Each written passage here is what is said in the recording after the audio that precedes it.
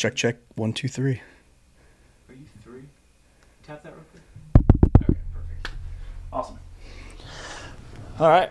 Well, if you have nothing off limits, Well, let's get down to everything's on limits. It just depends on how forthcoming you can be with the details, I guess, is the way you want to put it. Yeah. Have you, is this, I always wonder if this is everyone's first podcast when they come on to SANDCAST. Just because, like, is beach it my volleyball. first one? Yeah. Yeah. Yeah.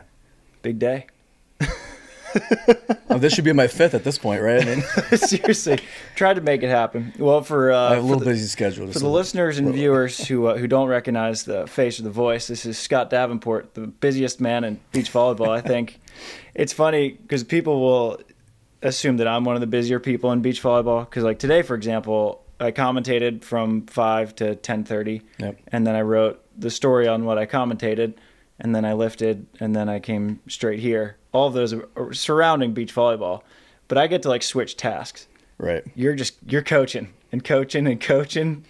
24 And then straight is parenting. packed, and then parenting. So it's like, I just go between the two. Pretty much. Yeah. So how many athletes are you currently working with? 3 teams, Okay. 2 women's, 1 men's, and then I work some junior athletes, and then whoever calls and needs help, if I can fit it in, I'll do it. Yeah. So your current teams are Emily Stockman, Megan Kraft. Yep. And Sarah Sponcil, Terese Cannon. And then now you have Troy and Field, Evan. and Evan Cory. Yep.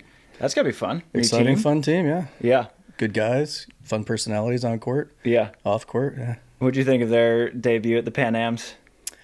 Well, I mean, I wouldn't put much weight into the results because we basically had 2 practices together.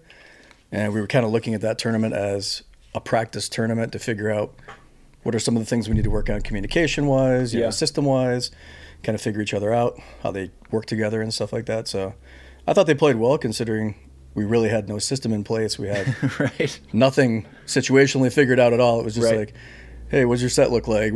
You know, and then just kind of go after it. Each set, it was like, was that good? Was that bad? Right. Okay. Like, oh, you guys are making terrible calls. Oh, we didn't work on that either. Right. As a coach, like, what's the first step that you take when you get a new team? It depends. It depends if it's a new team. Yeah. Like a brand new team, or if I've worked with a player of the team previously, or worked with both of the players previously, and then they kind of came together. Yeah. It's like an example, Kalinsky and Stockman, when they came together, they were working separately with different partners at the time before the splits happened, but I was working with both of them. Yeah. So that was more of a seamless kind of merge because they both were doing the same systems, techniques, verbiage, all that fun stuff. Yeah. But yeah, I mean, you got to get them together to figure out what do you like your sets, what kind of offense do you want to run, you know, and then defensively work on that stuff as well. But I don't know, we're used to going to 4-year cycles, and there's phases to every one of the years. Yeah. Which you're super aware of, but yeah. And it's funny. I feel like COVID threw off so many things for so many reasons because now all the new partnerships had 1 less year to dial in. Yeah, for this squad. Yeah. And then last squad had an extra year. Right. Which could be detrimental or could be beneficial. It really depends, yeah. I think that changed a lot, especially on the women's side, because you look at Sarah and Melissa, they were dialed. Yeah. And then whatever reason, it just like things started not falling apart, but it wasn't as good as it was going in. And Sarah, we had her on the podcast. She's like, I'm pretty sure that if COVID didn't happen, I'd be an Olympic gold medalist. That's just the way things go. Yeah, most likely. We were definitely hitting our stride. We were in a good place. I mean, it was an epic prize fight every time we went up against April and Alex. Oh, so fun. You never know. It's fun to watch, fun to be a part of, but yeah, you just never know how that's going to come out. Yeah. It could go either way. So to guarantee you'd be Olympic gold medalist, I don't know. Yeah, it's impossible. Good chances for sure, but yeah, it's always a battle. In the Olympics, just with the pool play and the way the draws work out after pool, you never know. Because like Phil and Nick played Allison and Bruno in the quarterfinals, and everyone kind of understood that was like the de facto gold medal match. Yep. It should have been the gold medal match. Should have been, yeah. But it could have been Mel and Sarah and April and Alex in the quarters. Just you never know the way the draw's working out. Well, it was Agatha the last 2 Olympics lost in pool play when she wasn't probably supposed to lose. Right. 2 seed gets knocked down. So yeah, it just changes kind of the dynamic of the playoffs. Yeah. Gosh, I want the Olympics to go to double LM. Will they do it though? Because like the teams that don't usually get to participate in those games, they want to give them inclusion and they want to get them matches against those teams and exposure. You still get 2 matches instead of 3. It would be a shorter tournament. I wouldn't mind that. Right. And I always wonder, man, is it good for Morocco to lose, well, the Moroccan men, they competed okay. Right. But is it good for, like last year, Mozambique was in the world champs, to lose like 21-4, 21-8? Is that? I don't think it's good for them. Yeah. I think the experience they get to have, and like Sponcil was talking about it because she went to Kenya recently. Yeah. And she said just the joy that they had being at the Olympics, and that perspective of saying, wow, this is so cool for you guys. And like, we've worked hard to get there. Obviously, it wasn't the same path, but you're just enjoying just being here. The experience was amazing. And, to short that from people, I don't think it's fair, but just to create a better competitive. I mean, let's be honest, World Champs is the hardest tournament. Yeah. So should we tweak that and make it open like it is currently for don't keep it to 4 teams a country so it's a true World Championships? I don't know. Yeah. Good questions, but I think, man, it's so hard because if you were God, what would you do? 64 team double limb, open it up. Right. But then that provides a host of other issues like money and right. And is it feasible to do? Yeah. So that's beach volleyball for you. Always. But you work with so many different personalities. Yeah. Like, I mean, you're running the full spectrum from someone like a Sponcil, who's one of the most competitive people I know. Now you add a Troy Field, who's competitive, but also one of the goofiest people I know. And you have everything. Still getting to know him, so I can't speak to you. Yeah. And then you get everyone in between. Yep. Do you tweak your coaching style for each kind of player? Because then you get sweet Terese, who's a phenomenal blocker, but also just like so nice. she's got a side to her though. That yeah. It's kind of like Mel, rainbows and unicorns, but like get her on the court and she wants to cut you and win. Right. But I mean, I don't tweak it necessarily. I think you just get to know the athletes. Yeah. And know what they need and how their personalities work, and just kind of work within the confines of their personalities and the dynamic between the two, which takes years to build. But yeah. Yeah. It seems like Sarah and Terese are kind of hitting it. Yeah. We had some bumps in the road at the beginning of the year. They learned some things. T learned some things as an athlete. She didn't want to hear from us, but she realized that those were the right things. We had to keep doing these things. And Sarah went to Africa, and we had made a joke. We're like, I think we have to make an annual trip now. Like, you go to Africa, you come back, you're just like a different person. But no, I think she gained some massive perspective, life perspective from that. And it was really good to see, her as a person just be like, wow, it doesn't have to be all about volleyball. There's more to life. Yeah. So I think that gave her a different perspective on sports, and they came back and we came together, and they're playing pretty consistent. And I think that's all you need to do is play consistent and get a couple pops here and there that are really good. Yeah. I think Terese is one of the few people I've seen who could win the most improved player like 3 years in a row. Don't tell her that. Yeah, she keeps getting better at things. I mean, she's got a massive ceiling, obviously, and she came in pretty raw to the sport. Yeah. Didn't have a lot of years at USC, but she's done a lot of work, put a lot of work in. Her story's pretty cool. Just upstate New York. My hometown too. You're upstate New York too? You're a Rochester guy? I didn't know that. That's why I picked to work with her. It wasn't an accident. I had no idea. Yeah. Wait, how long did you grow up there for? I was there for 22 years. Wow. Yeah. Where'd you go to college? I went to IPFW, played there for a year, and then bounced back. Mastodon. Yeah. Great mascot. Yeah, it was. It was a fun place to play, too. It was like always a packed house. Yeah. Bounced back to New York for a year. My dad passed away, then I moved out here and just gave it a go. Wow. Yep. What made you want to come out here? It was weird. There was a place called Hot Shots in Rochester that was an indoor beach volleyball facility where we all went and played. And it was Mike Dodd, Adam Johnson, I think Mike Whitmarsh came out, and they did like an exhibition. We got to play against them, for a match. And I asked Mike, I was like, hey, I know this is like super random, but like, do you think I would have a chance if I came out and gave it a go? And he's like, maybe. He's like, you got a lot of work to do, obviously, but you can't do it here. Right. He's like, so if you want to give it a shot, you got to move out there. And so, I said, why not? No give kidding. It a shot. Yeah. I didn't know that. It couldn't be worse. It couldn't be worse than where I was. I mean, 9 months of winter, you're from the East Coast. It's like, yeah. So took the shot, and it just kind of worked out. So you were 22 when you popped out here? I was about 24 when I finally came out. Yeah, so it was 96. That's a big move. It was. A buddy of mine came out with me, so that was kind of cool. Yeah. And so we had, that working, and we were down in San Clemente for probably like 4 or 5 years. Okay. And then the people down there, the groups just kind of like dissipated. There wasn't a lot of guys down there. But luckily, I got to go out with Karch and Adam and Kent and those guys. Who? Yeah, I learned a lot. Dude, I learned so much. It was like the best place to be. And Todd Amati, one of the guys that was a qualifier guy back in the day, he's like, you got to move there. He's like, you can go to LA. He's like, but if you come down here and you're fortunate enough to work your way onto the courts with those guys, so you're going to learn so much. Because they were all Laguna guys, right? Or was that Capistrano, okay. San Clemente, yeah. Adam was Laguna, but he would come down when he partnered with Karch. And, obviously where Karch is training, people are going there. Right. So he wasn't traveling to LA. He was his own magnetic force. Yeah, he's like, hey, you want to practice? Come to my courts. Yeah. Yeah. That had to have been a hard move to make because just in my experience growing up in a small town, making a move to somewhere like California, it's like California. It was big. It's a big thing. It's a big move, yeah. But, I mean, you got to take a shot at something, right? Yeah. It's your dream. You're going to go for it and see what works out. How did you make the move? Did you just – because, like, Ryan Doherty knew nothing.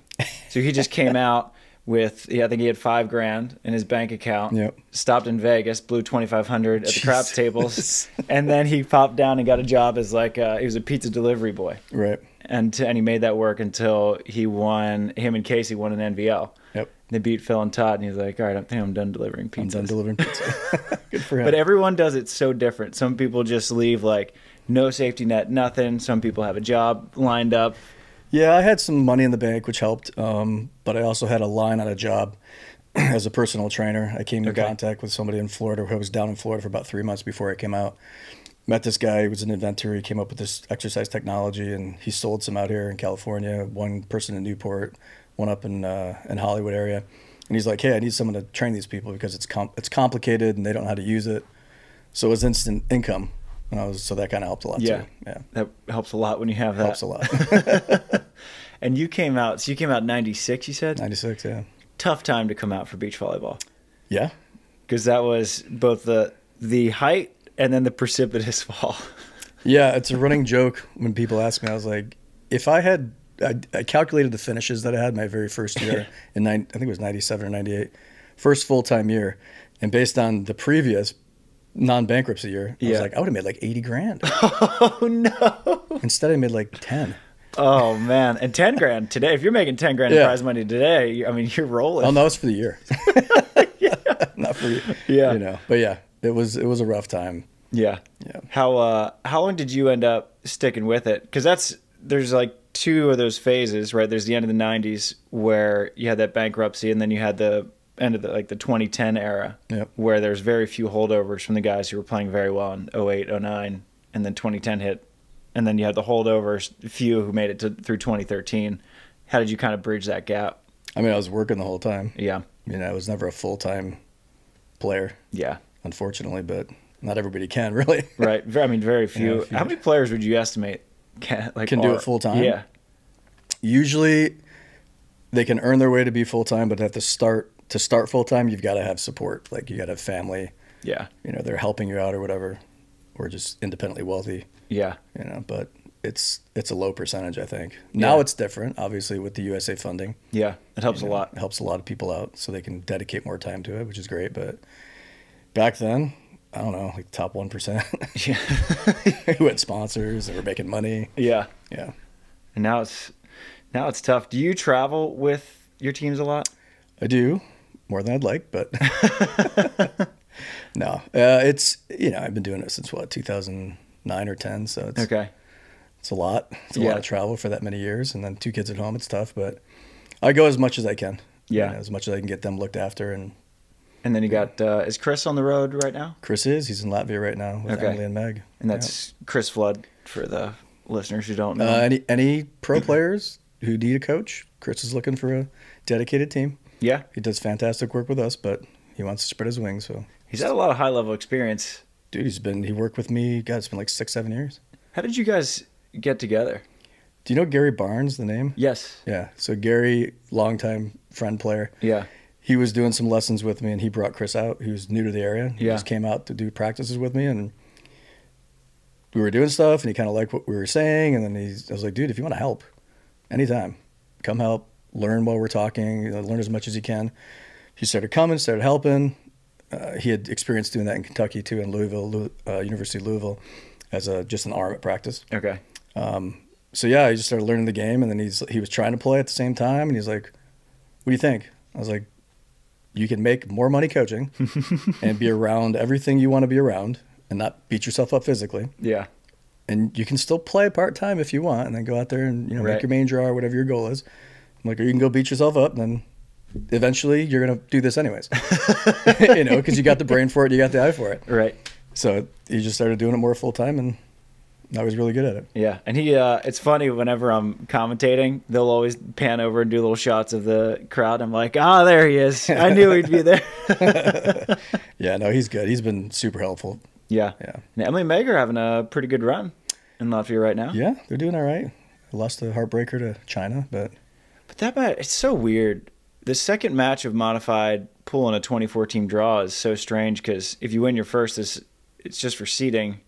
Sometimes if you win, you kind of screw yourself. You never know, right? Yeah. It's a draw. Because that's what, in Virginia Beach, me and JD, we lost to Sean Cook and Jake Dietrich in our second, and that was the best thing we could have done. Oh, was it pool play there too? Yeah. So Did they change the tour series was switched to the same as challenges. Okay. And so Jake and Sean end up getting a way tougher draw, both in the first and second round. And then me and JD, we still had to win 2 tough matches, but it wasn't. We would have played Hagen and Logan in the quarters instead of the semis. I was like, because all you needed to do to qualify for Hermosa was make the semis. And I was like, thank you. The draw stuff is just so random. Yeah. I haven't been a big fan of it. I mean, I've been on the good side of it, but a lot of my teams have been on the really bad side of it. Yeah. I don't know. I think you should just keep your seeds. Then it's more valuable. Like, you're playing for more every match. Right. But Theo always made the running joke, don't even play the game. It doesn't matter. Well, save your energy. Did you see their match today? No.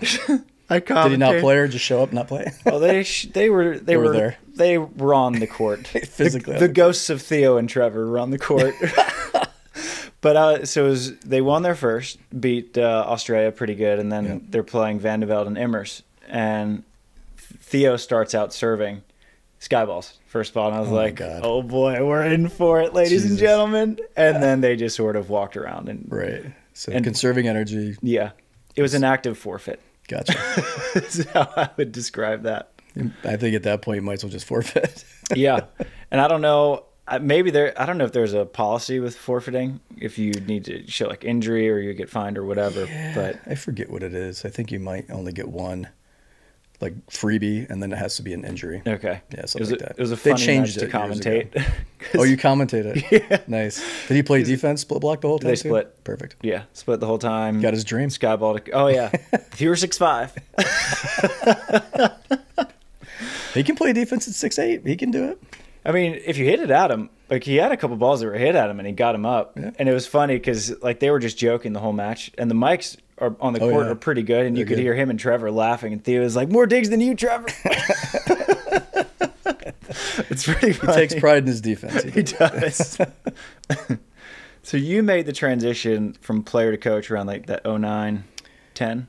I've been coaching club indoor forever. Okay. And then I was coaching at a Division II school over here at Dominguez. I did that for quite some time as well. And I was doing it while I was kind of tail ending playing. Okay. And then I continued to do it full time after I kind of stopped. I think it was like 07 or 08 or something like that. And then a buddy was like, hey, you need any coaching on the beach? I'm like, I could, I guess. Yeah. Came out, started helping him. Then Brooke Niles was like, you coaching? Hey, can you help us? And I was like, okay. And then she's like, you got to work with Nick. And I was like, okay.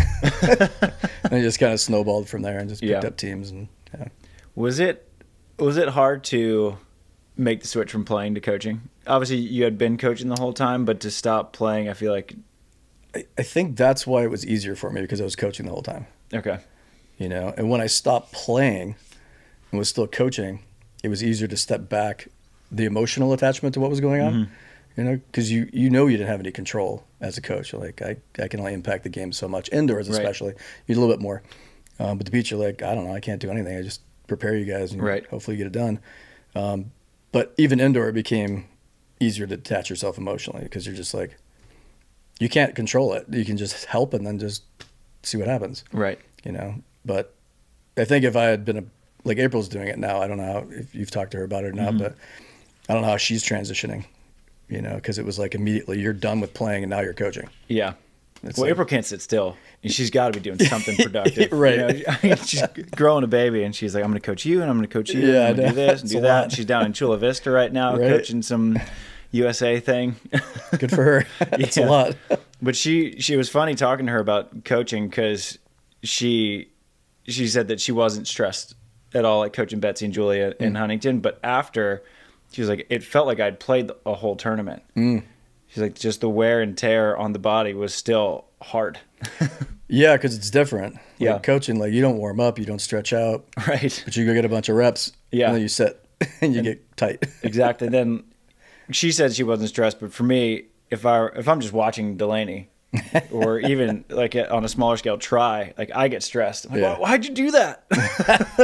I can't imagine. Like you mentioned that having less control on the beach because you can't be in the box on internationally, but that would stress me out having zero control over it. Just why? Don't do that. Yeah. I have a good sports psychologist that I've been working with for Okay. a long time. So he has helped put things into perspective years ago. Yeah. But I'm a big statistical guy too. Yeah. You know, I'm big data driven and kind of how we do things. So to me, it's about the numbers, and you know, it's easy, unforced. Like that match they had against China, Emily and Meg. Tons of opportunities to score points, hitting balls out of bounds by like fractions of inches. Yeah.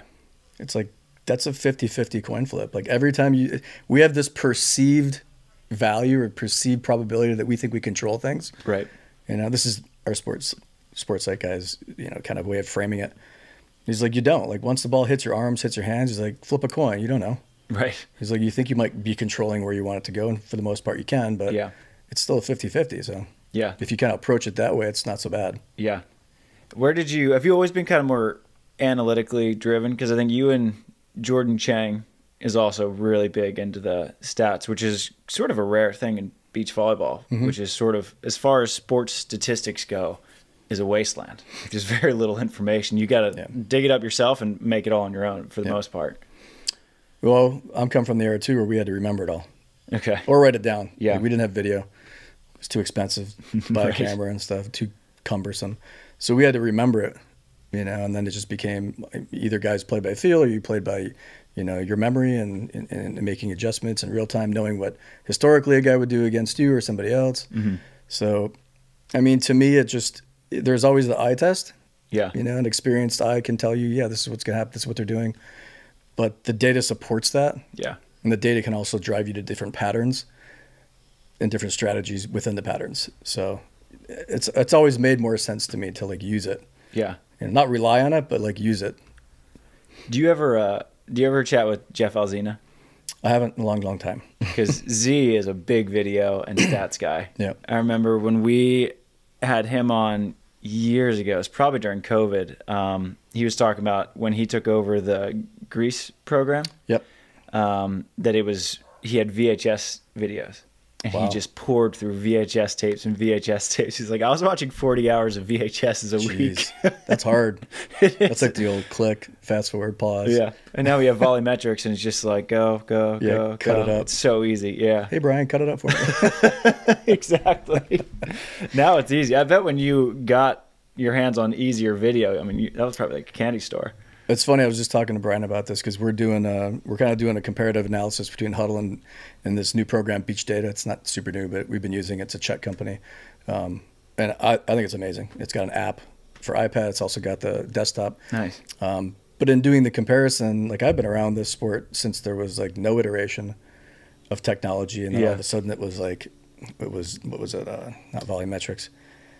Data volley? Data volley. Yeah. We were using that and I couldn't pull information out and present it the way I wanted to because you just couldn't. The way they coded it was indoor.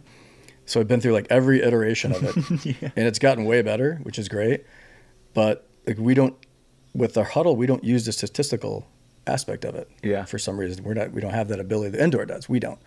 So we have to create our own apps to pull the files in, put the files into and pull the information out. Yeah. So it's kind of cumbersome.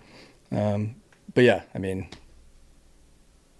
I probably didn't answer your question off on a tangent, but I think it's extremely important, and I think more people need to use it in the beach for sure. Yeah, because it's like you get a player like Try, who is notorious for just sort of shutting his brain off, and he's just like, oh, I never know the score, I never know the tendencies. He just present. That's feels good. it. Yeah.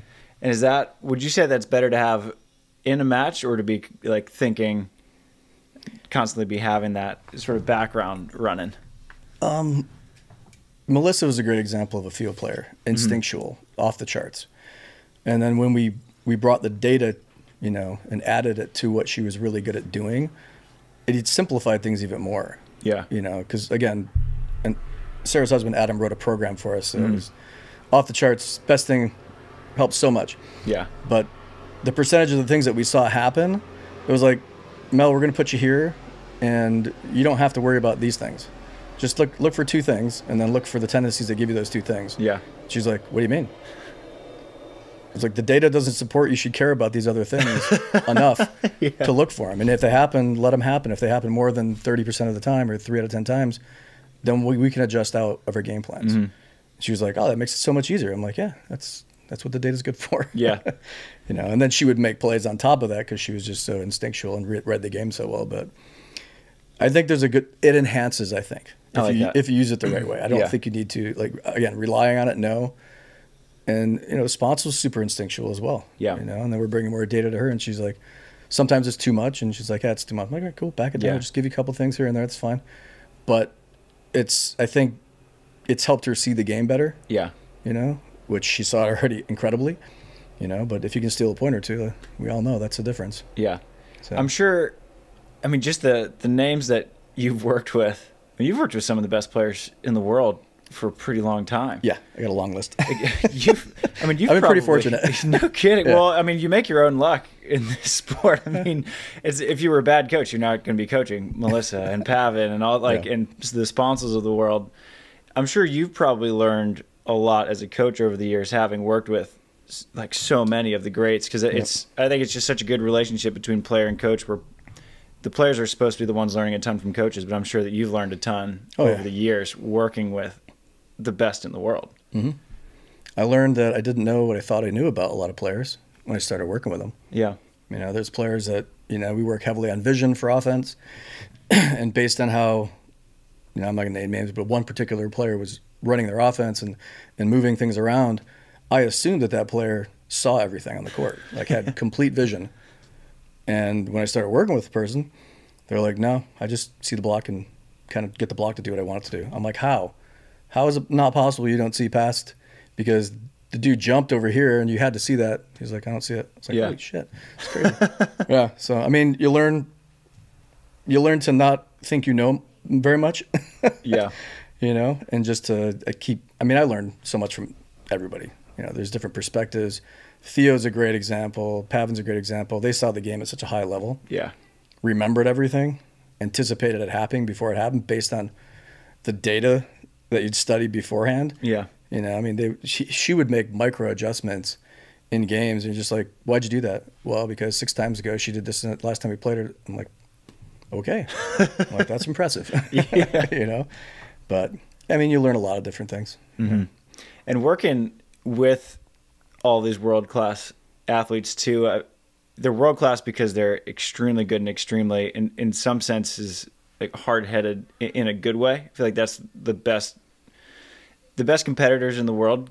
They do what they do because they believe it's right. And sometimes, Stein talks about that with UCLA girls. I recruit girls who want to push back against what I say, and then we kind of meet in the middle. And you've worked with some of the best in the world. I'm sure that the emotional management of working with athletes has its own give and take as well, where it's like you have your ideas and they have theirs. How do you meet in the middle a lot of times? Well, again, you got to know the people. You get to know them as people, and then know what you can push and what you can't push. I don't view coaching as coaching. I view it as teaching. To me, it's a learning environment. You're trying to develop athletes to best your ability to do that. So, I always make the running joke is I don't walk into a math class or a science class at university and the teacher's yelling at me or telling me to do this, do this, do this. It's like there's an interaction, there's a collaboration, you're learning, right? Hopefully they're going to exchange ideas, and together you're going to, get better at everything. So, to me, that's what's more important. you know. And you exchange ideas. You get to know the people and what works with them, and you can be flexible within your system and create systems that work for them. You know, as long as you keep the fundamentals the same. Yeah. And explain intelligently to them what you think, and if they agree, they're like, oh, at least it makes sense. You know, you had a reason why you're doing something. You didn't just do it because somebody told you before. Right. This is how you learned it. Right. It's like you figured it out on top of that. So I think that's been the biggest piece, is just collaborating with them and then trying to teach what I know, which, you know, I learned too. So, you know, it kind of works hand in hand. Yeah. And I think your track record speaks for itself, because I can't think of a single team you've worked with that hasn't turned out to be pretty exceptional. It's a big word. You're a good hype man. I need to bring you along. That's what we're here for. I would think, I would frame it differently. I would say that I think all the teams that I've worked with have developed and improved over the course of, you know, our time together. And that's the end game, right? If they're getting better and continue to get better at something, then we're doing our jobs. Yeah. And I think I mentioned that Terese, you know, she could win most improved 3 years in a row. But I think last year, one of the biggest improvements I noticed was in Sponcil, especially on the offensive end. And I know that you saw that. Good. We worked hard at that. She was a totally different player. And she was obviously an incredible volleyball player before. I mean, her and Kelly were the youngest team in U.S. history to go to the Olympics, and she was Defender of the Year and all that. But, I mean, she leveled up. And so when you see a player like that, it takes like some courage to say, you know, here's where you are. I think you can be way better. Here's where we can make some changes. Because a lot of times if you make a change to an approach or an arm swing or whatever it may be, there's a little get worse before you get better. Sometimes, yeah. Most of the time. Yeah. How do you navigate that as a coach or approach that? Because for me, that would be my biggest, I'd be hesitant to do that. I'd be like, you're amazing. I think you can be better. You're going to be worse for a little. I promise it'll work. Yeah. I mean, we do a lot of progression training. Yeah. I'm a heavy technical guy, so biomechanics based, movement based, and stuff like that. So, you know, when you explain to them, this is why we're doing it, your body functions like this, it'll be better for you, blah, blah, blah. You know, they kind of buy in a little bit, and then they start doing this stuff and understanding I can control my body. I can't really control the results, you know, but the more I control this, the more I control that. They buy in and they start trying it more freely. Yeah. In the case of like Sponcil, there's different level athletes. As we all know, they're tiered off, right? Tier 1, Tier 2, Tier 3. And even with inside of like Tier 1, Tier 2, Tier 3, I still think inside of Tier 1, there's elite athletes with a proprioceptive nature. Yeah. You know, I mean, their ability to control their bodies like that because you tell them to do something. There's probably been like 3 or 4 out of all the athletes I've worked with that have that ability. Nicole Brana comes to mind. She was one. I was just like, hey, I want you to do this with your arm to make the ball do. She's like, okay. Immediately did it. And I was like, wow, that's really cool. Can you do it again? It was like repetitive. I was like, okay, this is going to be fun. You know, so, but there's not a lot of them that can do that. It takes work. And that's like, when do you try to make those changes? Because I feel like in-season changes are so difficult to make. Preseason. Preseason, off-season. Yeah, totally. You spend time doing it. And you got to build into it. I mean, you can acquire the skill, then you can apply the skill, and then you can practice the skill in live environments. You know, and it's that progression, I think, that we always go with in our system. And we talk to them about it. We're like, hey, you're going to learn it, you're going to apply it, and then you're going to put it to use. And we're going to have you focus on the process. We're not going to care about if you're scoring or you're winning this drill or any of that stuff. And you're going to fail, and it's okay because it's practice. Yeah. But if you're getting better at whatever 1 or 2 skills we decided that we were going to work on technically today, then you won practice. And everybody else who was at practice didn't. Even though they may have won the score, won the games, they might think they won practice, but you're walking away going, I got 20% better, it's 30% better at this thing I was trying to get better at today. Exactly. You know, and inside the context of that, we might be restricting our athletes from doing certain things. Yeah. And the other team might not even know we're doing it, you know, but they're still trying to beat you. And you're like, hey, I'm just going angle. That's all I'm doing. Yep. I love that. Working on this technique. That's all I care about. And then if you're over there, I got to do something different, but I'm still working on this technique. Yeah. There's just so many different ways to win at practice. Yeah. And if you lose every set, but if you worked on your little angle dart that you're working on with whatever new arm swing, then you won practice. You won. And April talked about that. I think the first time we ever had her on a podcast, she was talking about how she'll go through practices where all she's doing is working on different kinds of line attacks. Yep. He's like, they could see it and know what I'm doing, and they could dig me 100 times, and I think that I had a better practice than they did. Exactly. Yeah. No, they just did that. We actually practiced against Betsy and Julia. Yeah. Last week, and it was funny because they were working on shots and pokes. Mm-hmm. I mean, I could tell, and we were doing a competitive drill, and I was like, "Are you guys gonna change what you're doing?" And I'm like, "That's what they're working on. Like, they're not trying to beat you. They're trying to work on something. Right. Like, fix it so that you're gonna score on them. Mm-hmm. Like, and then we're working on our stuff." They're like, "Oh, okay." Yeah. I was like, "It's April. What do you think?" Right. That's why I love it when guys be like, "Oh yeah, we had a great practice. Like we beat up on these guys." I'm like, wonder what the restrictions were. Yeah, it depends on the team, right? Right. Yeah, like a lot of players don't approach it that way. Coaches don't approach it that way. Yeah. And I think that's a massive difference, I think, in the evolution of coaching in the beach versus indoor. Indoor's already at the highest level. Right. They've been doing all this stuff forever. Mm-hmm. You know, data-driven, all that stuff, biomechanics-driven, and they're teaching everything pretty consistently. Right. But they're thinking about that stuff. You know, Mm-hmm. the concepts of 6-on-6 was way more complex. Yeah. You know, I think we need that education to trickle down into the beach. Yeah. You know, more coaches need to apply that stuff. You know. Well, you developed your coaching acumen throughout the years and years, but where would you say that you kind of refined your beach coaching style, I guess? Because as you mentioned, there's no real education system for beach coaching. No. It's just kind of trial and error and build it up as you go.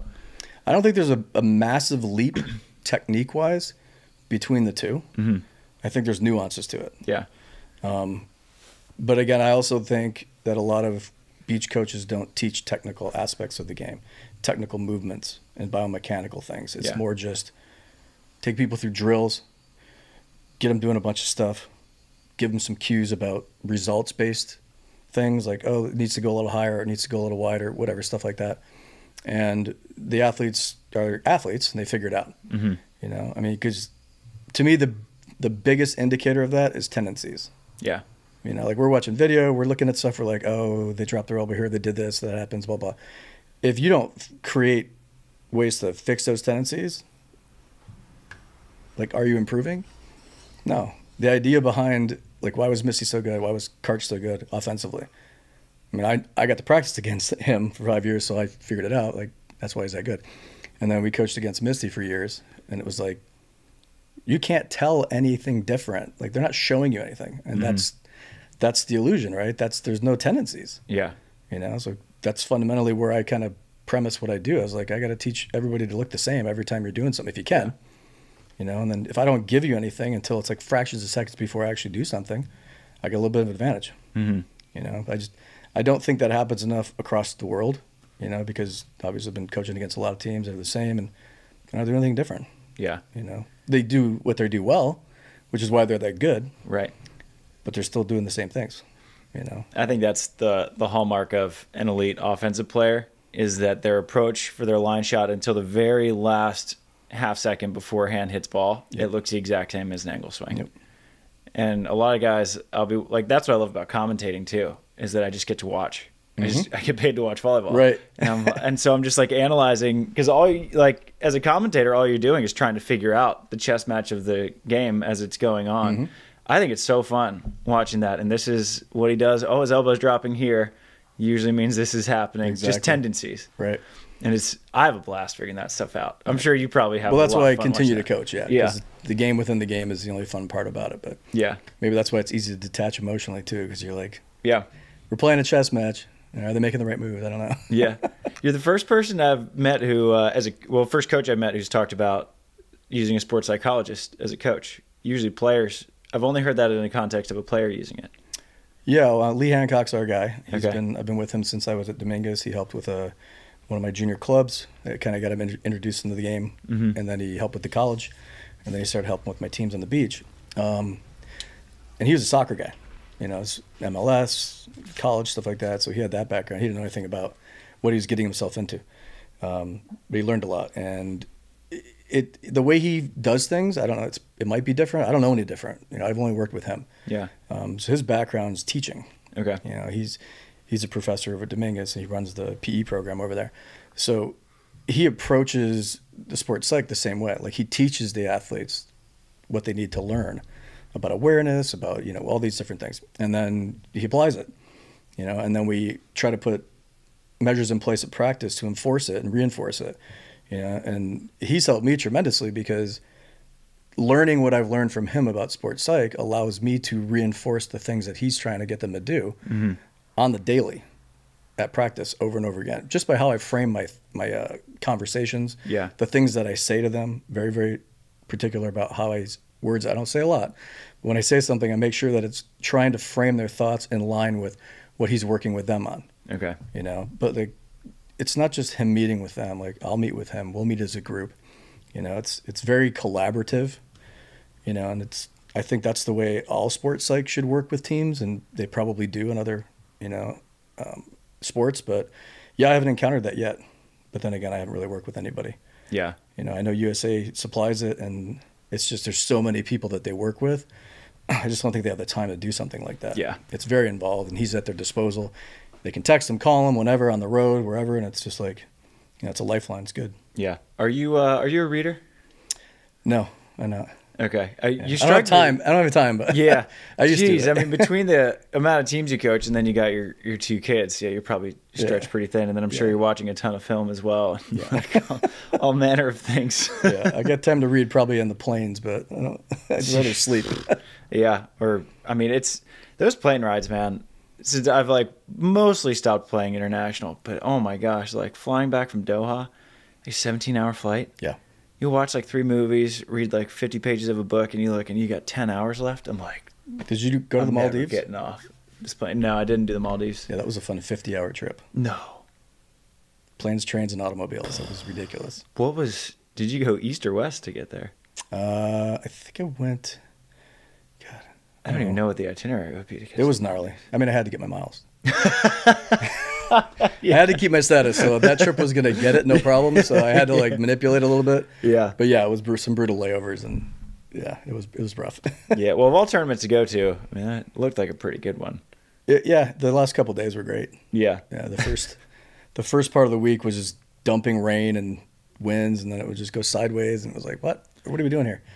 But that was the tail end of their winter. Yeah. You know, and then the last couple of days was like, oh, hey, it's vacation weather now. Yeah. It was bonkers commentating that one, because you could see when they would do a drone shot, you could see it was just this beautiful postcard day, but in the distance there was just this black hole coming, and then it would just like, and then 10 minutes later it was a postcard day again. I was like, this is wild. The cool thing was you could see it coming. Yeah. So it wasn't a surprise. Like, yeah, we got about 15 minutes, and then we got to run into the tents. Yeah. But when it came in, too, it literally came in sideways. Yeah. I just remember we were sitting on the beach, holding the umbrellas behind us, not above us, behind us, because it was coming in and just crushing it. And then once the rain turns off, then the temperature goes up about 200 degrees, and everyone's hair is just like humidity's at 800%. It was gnarly. Yeah. Have you traveled this year? I have. I've gone to, where'd I go? Doha. Doha's a tough one. It is. I just got back from Czech Republic. That was a rough week as well. Just the air conditioning wasn't working in the room, so the sleep you're supposed to get didn't happen. Yeah. And that turns into 3 days of no sleep. That's a tough one. Yeah. July's going to be a tough month. I'm gone all month in July. But pretty good tournament, though. Yeah, it worked out to be really well. The girls were jet-lagged pretty bad on the qualifier day, too. And they got through it. And then they felt better, and it worked out well. They balled out in the quali. I mean, they got in and out of both matches, like an hour total. Yeah, they did well. They played good. And then, man, they played awesome in the main draw. Consistent. We kept preaching the theme. That's the key. Serve good, play consistent, and you got a chance. Yeah. You know, it's teams that are winning right now. Those Elite 16s. I mean, you could, as we saw, 2 teams from the qualifier ended up on the podium. Yep. 3. Anything could happen. The guys, too. Miles. Yeah, if you include the guys. Yeah, and then you have Duda and Anna Patricia. Duda's she's awesome. Yeah. I love watching Duda. That team should be in the finals every week. Yeah. That's what I told Lucas while they're doing this ceremony. I'm like, you guys are supposed to be there like every week. Like, what's up? Like, don't take time off. Just go dominate. It's crazy. I mean, you see Duda, you're like, you should be about 33 years old, given how much you've accomplished. Yes. It still blows my mind that she was voted the best player in the world when she was 18. That's crazy. It's phenomenal. She's like the LeBron of beach volleyball. Yeah. Sweetheart too. She's great. Yeah, one of the nicest people. Like, it's so cool when you meet someone that good and they turn out to be one of the sweetest people in the world. Yep. Like, AP is too. It's funny because like her on-court demeanor, you wouldn't think, right? You know, but when you're not competing against her, she's like just a big kid having fun. Yeah, yeah. And that's what Kelly Chang said that because were you watching their? Was it the finals in Tepic or semis? I think it was finals. The finals no, when semis. Yeah, you're right. When AP hit one off Kelly's hands and they called no touch. Oh. And so Kelly immediately just turns back and starts walking, and Anna Patricia's got those wide eyes this big, and after Kelly and Sarah won, AP like immediately goes up to her, and then we ended up getting lunch with Kelly and Jordan later after they got back, and she's like, yeah, and then afterwards we were just like playing cards. Yeah. She's like, she's the nicest person. Yeah, we battled them in Vegas in 2018, I think it was. Was it semis? Yeah, in the semis. And there were some stare downs going on. Yeah. There were some massive blocks, some Yahtzee balls, you know, between the two blockers that were going at it a little bit. And then we went to watch the next semi because obviously we're playing losers and winners. And they were sitting behind us. And we just started like talking smack. I was like, this was like our first experience against her. Yeah. I was like, oh, this is cool. This will be fun. And she was playing with Rebecca then? Yeah. Okay. That was back in 18, yeah, that quad. And that you were with Pavin and Mel? Mm-hmm. Who were did you have a guys team back then? Or were you just... No, that's a long story. Okay. we won't talk about the USA policies that oh man, are controversial to some of us coaches. Yeah. I always forget that. 'Cause it's weird because like so many foreign teams live here. Right. And train here and yeah. And then if you work and use coaches from here. Right. Right. And then we have the whole USA staff is Brazilian. I don't know. It's tough to be a coach just because I was actually thinking about it on my way over here that this is one of the few sports where being a professional coach is way more difficult financially and time wise than a college coach. Correct. And there's just only so many teams to work with where you like have to take the internet. Like if there's a top tier, say Canadian team that's here and they want to coach, like it's hard to turn that down. It is. I mean, in 18, I was working with Emily and Kelly, and I was working with Melissa and Sarah. You know, and Emily and Kelly got into the money, and it was a U.S. policy was like you can't take the coaching stipend and give it to someone still in place. Yeah. And I was like, well, maybe you should change the policy. Yeah. It's like you're basically going to take their coach away from them that got them from 73 to like 12 in the world. In a hurry, too. In a year. Yeah. Or less than a year or whatever. I'm like, and they're moving in an upward trajectory. Now you're going to derail that because of some stupid policy that they know. It's like, you guys can't make a living. We get it. Right. But somebody decided they wanted to put that there as policy, and then all of a sudden it, detracts. And it affected Evie, too. Yeah. Yeah. He was working with the Canadian guys team, and he had to like drop them. And it's like, we're just trying to feed our families, guys. Right. I mean, I don't think it's different. It's not indoor. It's not like we're going and working with a setter from Russia or whatever. Right. Privately, and then we're working for the U.S. national team. Right. So yeah. And it's weird because the beach is so different from indoor in that the beach teams don't root for each other. Not in the States. They root against you. I mean, you almost have to root against because you're playing against them. Right. So cutthroat. And you're playing for a higher stipend and whatever. It's really strange. I remember when Reed made the transition to beach, he was originally trying to create this culture similar to indoor, where it's like USA guys lifting each other up, and they played in his first country quota, and he was like, I get it. now I don't want to help you. Yeah. And I couldn't empathize either because Tri always talked about, he's like, yeah, I can't watch other Americans play because I have to root against them, and I don't like doing that. Yeah, they're friends. I just don't watch. Yeah. And then I was like, what do you mean you like don't root for them? And then when I was traveling and I was playing in country quotas, I was like, I now get it as well. Now I can't watch I couldn't watch Bill play because we were flipping back and forth for that 12th and 13th spot on the stipend. And I was like, I don't want to watch. It's diaper money, dude. I know. It's like $500 a month now. It's a lot of diapers. Yeah. How old are your kids now? 13 and 8. Okay. Yeah, it goes by fast. It's what I'm told. Really fast. Yeah, it's crazy. I mean, Austin is like 3 times the size he was, and he's 2 months now. Wow. He's a fat kid. He'll lean out. Yeah. DNA, he'll lean out. Yeah, I'm looking at between me and D. I'm like, I think that he'll stretch out, but Yeah. right now his arms have like 16 little rolls on him. Yeah, he's super new. Yeah. He's all just like cartilage now. It's all good. It's really funny. It's been funny to watch Delaney just go from loving playing. She's like, I don't miss it one bit. She just loves being mom. Yep. What was the transition like you for going from playing, coaching, and dad? Well, I continue to do it, so Right. it's not like it's really no different for me. I Yeah. just haven't stopped. But no, being a parent it's amazing. Yeah. You can't ask for anything more. See your kids grow up and just experience all the things. You get to relive life again. It's kind of cool. Yeah. Yeah, but it goes by fast, Travis. Yeah. It's really Father's Day's coming up too. Happy early Father's Happy Day. Father's Day to you. Yeah, Thanks, your first one. Yeah. Anything special? What are you guys doing? We are just going out, probably out in Palos Verdes, and just doing a little picnic. Nice. I'm commentating in the morning, Of course. and then yeah. You're Good like thing- me, waking up at all crazy hours right now. Oh yeah. Do you wake up at the nutty hours to watch the teams play, or do you just wait for the replays? Stayed awake till 11 last night to watch them, and then I woke up at 5. I think it was this morning. Okay, those are at least semi-civil hours to I didn't do. get much sleep. Semi. Single parenting, no sleep is not easy. Yeah, but the Maldives or the Australias. Oh God, yeah. That's The Maldives, the toughest. That was the toughest commentating I've ever had to do because I think the semis were at like 12-1, and then I did the gold medal matches, which were at 3-4, oof. or 4-5, and I was like, do I sleep? Yeah. Do I stay up? Just pounded coffee. Yeah. And then just crash all day.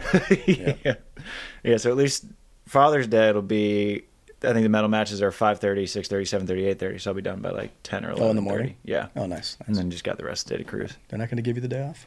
No. Let's go Volley World. I love commentating. No. I have so much fun. I'd prefer to do it. Yeah. Like I'd watch them anyway. So You do better than most at it too, so it's Thanks. I can listen to them. Appreciate that. Some of them just like you just admitted you don't know anything about the sport and you're having fun learning. Why are you commentating? It's like what? I have so much fun just because it's a fun new skill to learn. Yeah. It's now I get to take all the stuff that I've learned. The podcast has been a tremendous help getting to know the players as well as I do, and having to do the research to write and podcast with them, and also playing has been a huge help. Yeah. And then now I get to take that and use like my education with the written word and try to now speak it. You don't have as much time to think about the words to choose when you're commentating. No. You gotta be prepared. You have to be super prepared. Yeah, big time. Because you can't like edit what you say. You have to. It's your first draft. Your first draft has to be your best draft. Yeah, you can tell who the good ones are too because I've done the research. You can tell the ones that aren't because they just repeat themselves. You're like, oh, that's no new information. I've heard that already. Yeah, it's fun. I think it's made me a better player, honestly, because you have to think through a match on the fly, and then when I'm playing, I'll literally wonder, if I were commentating my own match, like what would I be criticizing myself for? I'm like, oh, I've served Hagen 8 times in a row, and he sat it out 8 times, and maybe we should give Logan a ball. Let's do that. Yeah, it gives you a macro view of it, right? Yeah. Yeah. Well, we just joked about that today at practice. I'm like, oh, I saw this, I saw that. They're like, oh, it's real easy over there. I'm like, it is easy over here because I don't have to like move. Like, and I'm looking for different things. I don't care about the ball. Yeah. Yeah. So it's good. And good perspective. It's for you. good that you and your players can kind of razz each other a little bit too. I think it's important to be able to have that relationship. I mean, I learned one thing a long time ago when I was playing. I had my worst year ever, and came to the realization it's still a game. And if you don't have fun, you're not going to play well. Yeah. So I try to keep it a fun environment in the context of being serious and learning, but you got to have fun. Yeah. I mean, we're not getting paid enough not to. Right. And even if you were getting paid enough, it's just, I still don't think there's hardly enough money in the world. If you're miserable doing it, it's not worth to do. Yeah. I mean, nothing's that serious unless you're dying. Let's be Right. honest. I mean, it's really not that stressful unless you're dying. Yeah. And So- we're not dying in Hermosa No, Beach. we're having a good time. Get some sun finally in the afternoon. Finally. Man, it's 6 been months nice of to nothing. see that. I know. It's been wild. I'm gonna have to switch our practice times to later. I know. I really enjoy practicing in the afternoons because that's when you play most of your in crucial matches. Intense, the matches that matter. You're playing at 3 when it's windy and it's sunny and things are getting kind of crazy. But everyone, like the women especially, love the 8 a.m.s. Like, when do you play at 8 in the morning? I mean, from a structure to get things done, and then get your rest for the next day, it makes sense. But I mean, how familiar are you with the European structures? Not very. So I don't know all of it, but I've talked to enough coaches and they all just kind of change it a little bit. Some of them do like a 2-1-2, and they break it into sessions. They don't break it into like days. So it's an AM PM, AM PM, AM PM.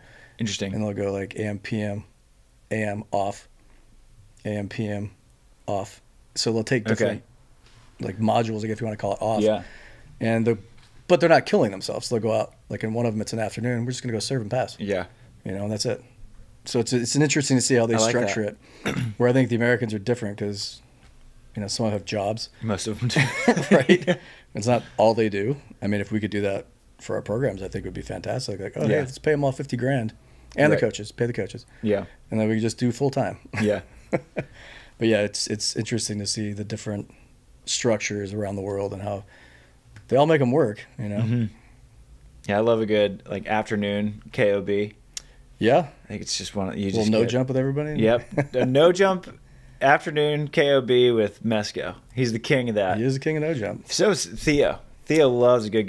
You've become very we're familiar. doing it a lot. Like once a week, I think they were doing it. I mean, it helps. It's good in the women's game. It's good for at least 1 point a match. At least. And the Europeans are so good at it. Oh, because all the European teams I practice with when I do travel, it's like an hour of no jump things, and then you'll do like half an hour of jumping, like thinking stuff while you're it's good. It's pretty cool. Ton of good touches. You're not beating yourself up. You can do that 6 days a week if you want. You're getting footwork, all that stuff. I like it, and it's fun. It's fun. Keeps the vibes light. Exactly. What coaches did you work with when you were playing? If you had any? I didn't. Okay. No. It wasn't like a thing back then. That's what I was actually wondering. Like, did Karch? Did they have coaches? He had a guy, this guy Kevin, and he was a little strange dude down there. But he would help, run through drills and stuff like that. I don't know. Again, it's Karch, so like, how much are you really going to help? Teach him anything about the game? Because he pretty was, so smart and so good. So I mean, I worked with that guy a little bit, but it wasn't like I learned a ton. And I learned more from watching the top players and getting on the court with them and listening to them. That was the biggest piece.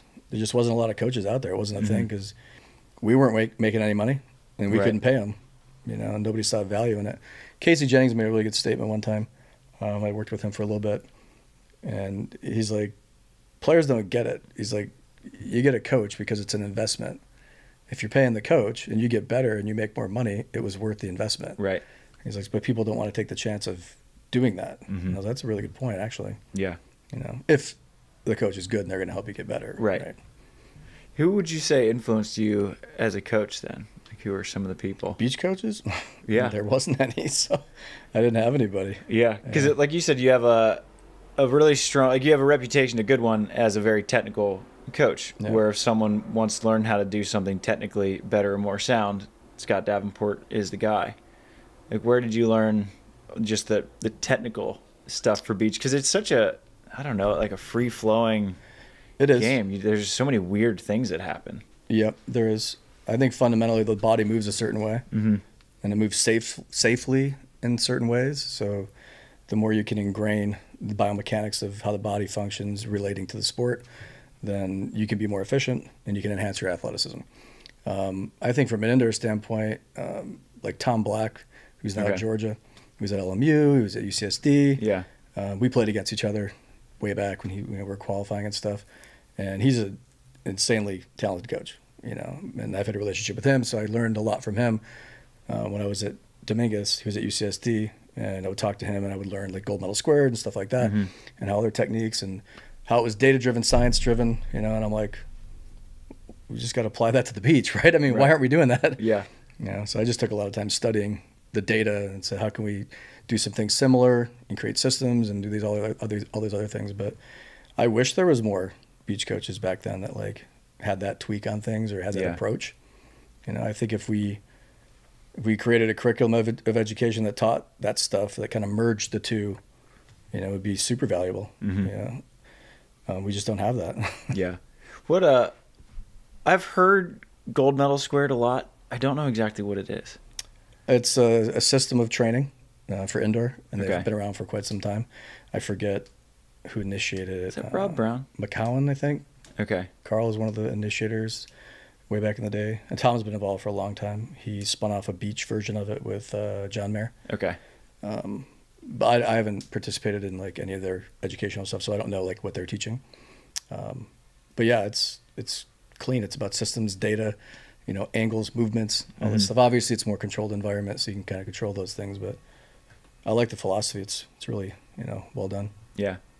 What's the big goal for you, Scott? Any NCAA programs want to coach?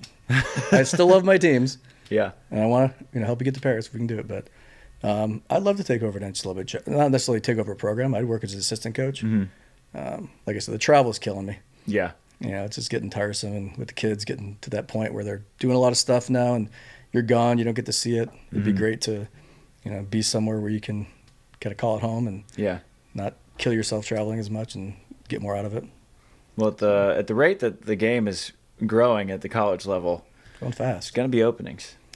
There already are. And if you need a reference, I'll reference Scott Davenport. I appreciate it. We've got a long list of references. I think I'd be about the 50th reference on that list behind. I haven't worked with you yet, Travis. Olympians. You haven't come to 24th yet. I do need to come to 24th. You drive by a lot. I got a little scooter going by. I do. One of my favorite parts about being sort of like a nomad where I don't have a coach is that every time I get pulled into a practice with a coach, I get to kind of listen to what those coaches say. So in a way, I get coached by everyone, even if it's just like Evie will say, "Hey, I'm working with the Taylors, but here's something I saw." Yeah. Or like, "Hey, I'm working with Evan and Troy, but here's what you can do," and I just get to kind of like pick and choose a little bit. Have I ever been that generous? I don't know if you've ever. I thought normally I'm just talking shit about my players, and yours. So it's funny. Like I'll be sitting like near the coaches, and they're talking to their players, and they're like, "This is what you should do on the highline." You're just listening. Just professional eavesdropping. Eavesdropping. It's the best way to learn. It is. It's the best way. And I love like getting in to practices, even with like, it's so funny to see all the different coaching styles. Yeah. You start on First Street and you see Evie, he's coaching one thing, one system and a style there.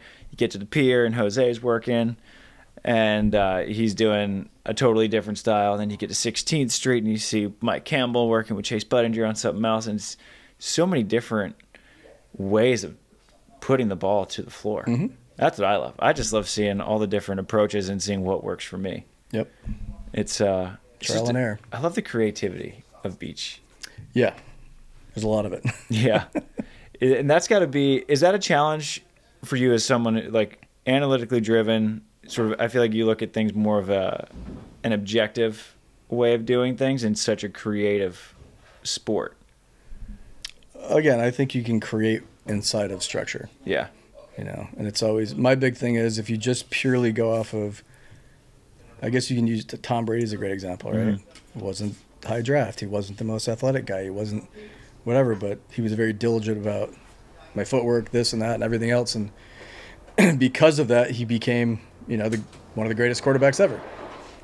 You know, I just recently was talking to another coach and they're like, asked me some questions and I was like, I referenced this video.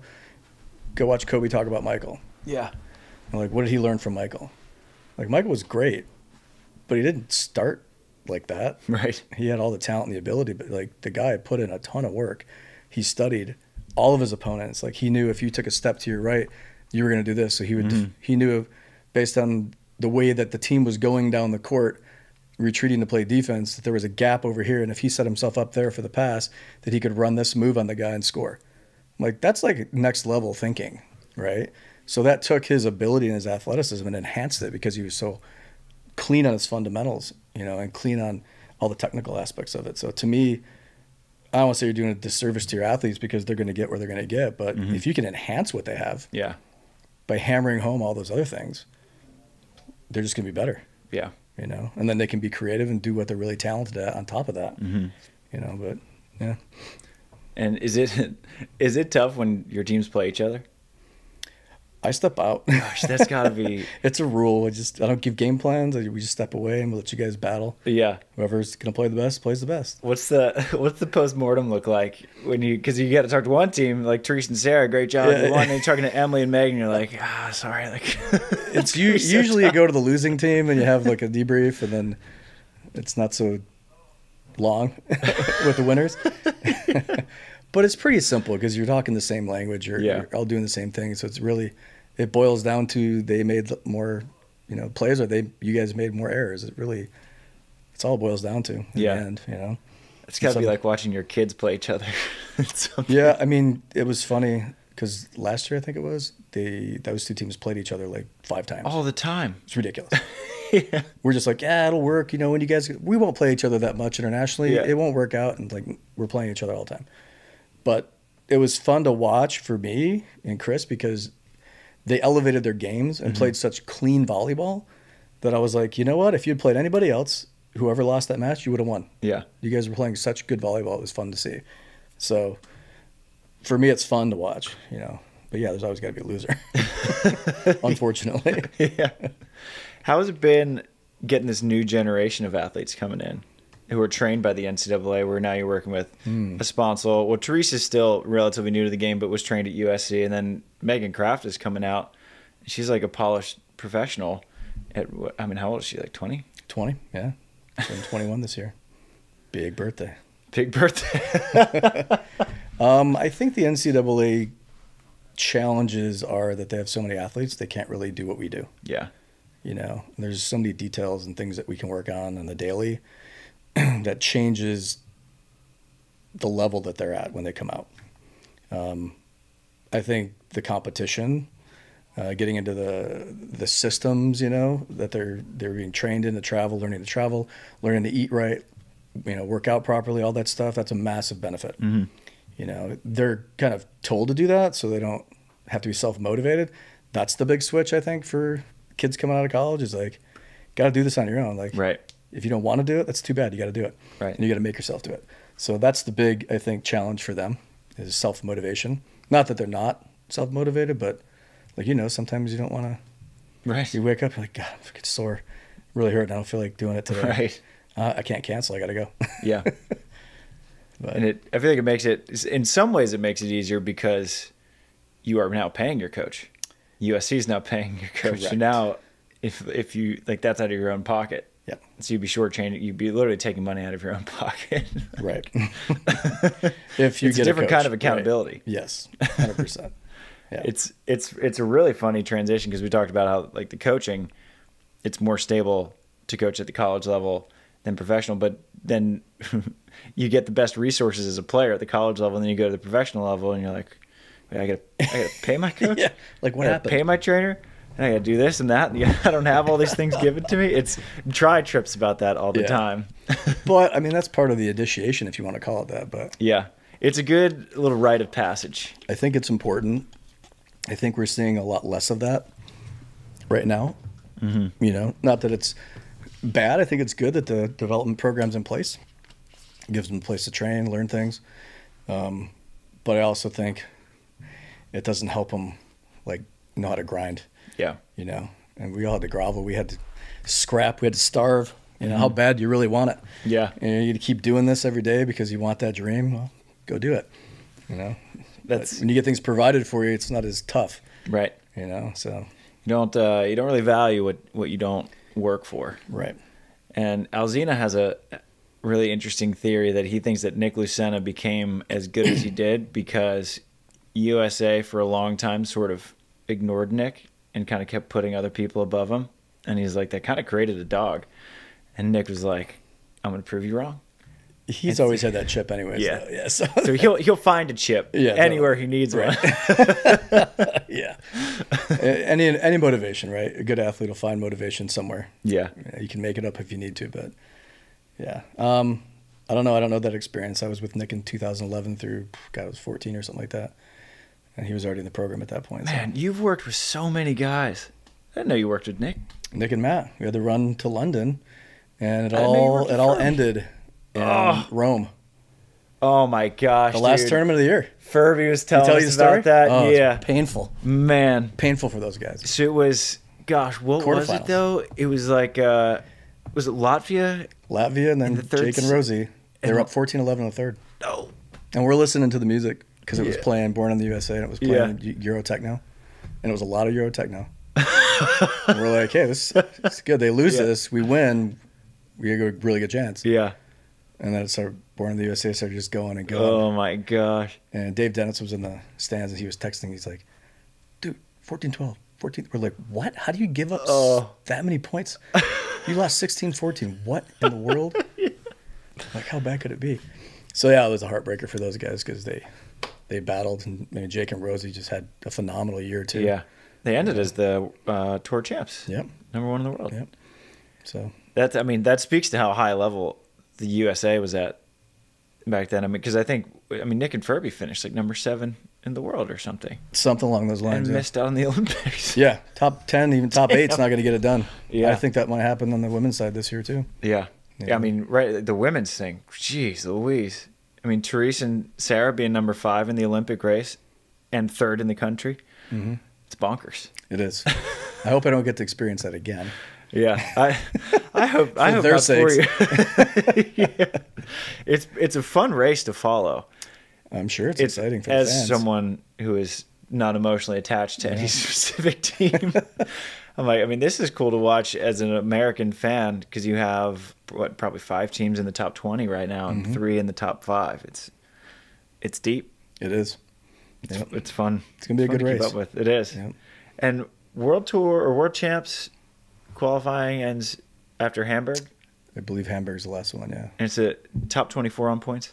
Top 24 on points. Your best 6 finishes out of all your finishes. Got it. I want to make sure I had that right. So I think it's pretty much solidified. The three spots are solidified on the women's side. Kind of a fight. The fourth is pretty tough for Julia to lose it. Julia and Betsy to lose it, but anything can happen. Yeah. It just depends if, like, Megan and Tony and Savvy are there. But they've got to get into the tournaments with the points. Yeah. Like Betsy and them were fortunate they had the points to start in the leads.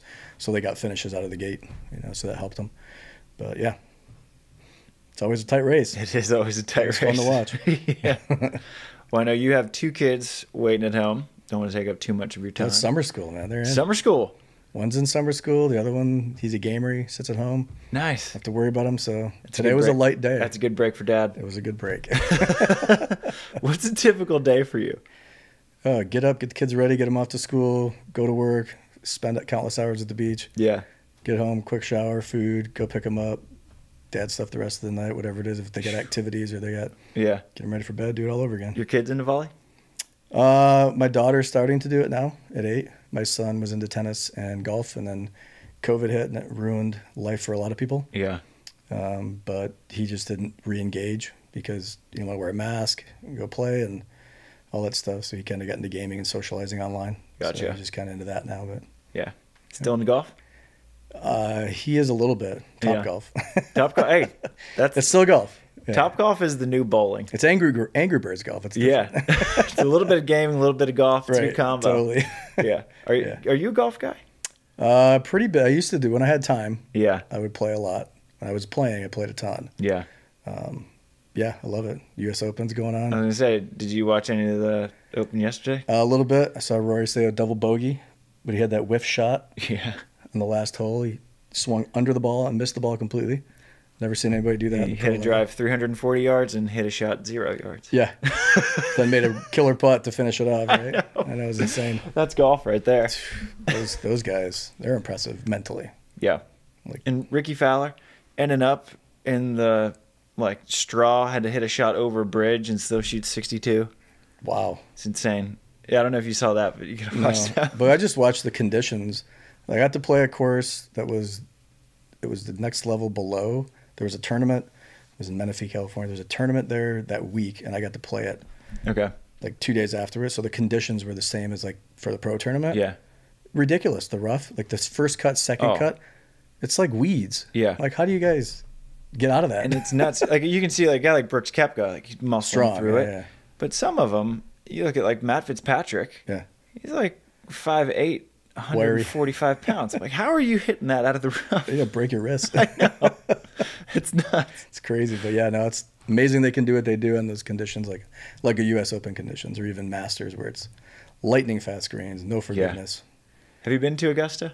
I haven't. I want to go. I didn't know if. Have you been to Bethpage? Bethpage is not too far from you if you're upstate New York. It's a pretty brutal course too, I saw. Yeah, I want to do Bethpage because it's public. Is it really? Yeah, you can just drive up and play, but you can't make a tee time.